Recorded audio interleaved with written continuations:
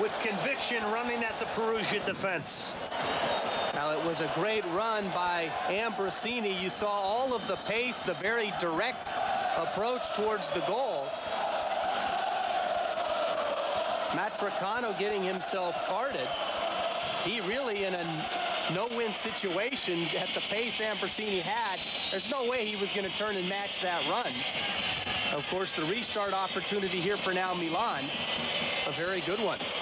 10th minute. George Weah standing in the wall with Bierhoff. Boban over this ball.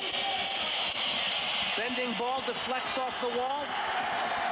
And collected by Andrea Mazzantini. Boban actually the taker of the restart.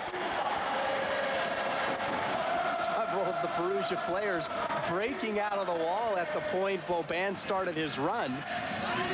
It's one where he needs to look up and just step over the ball and allow the referee to do his part to keep players the full 10 yards. Bierhoff won that back from Milan, tracking back. Here's Guglielminpietro, of course, another revelation on the left side, who has won that starting job.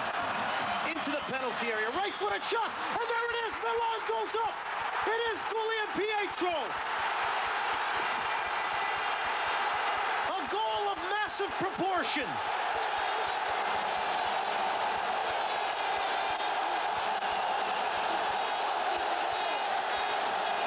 Guglielminpietro breaking into the box. Here a deflection does him a ton of good, as it appeared that Mazzantini had a good bearing on the ball, but a late arriving defender in Renato Olive caused the deflection, and then the inability of his keeper to keep the ball out of the goal. And as you saw in the stands with some of the Milan that have made the trip to Perugia, the implications of that goal absolutely huge.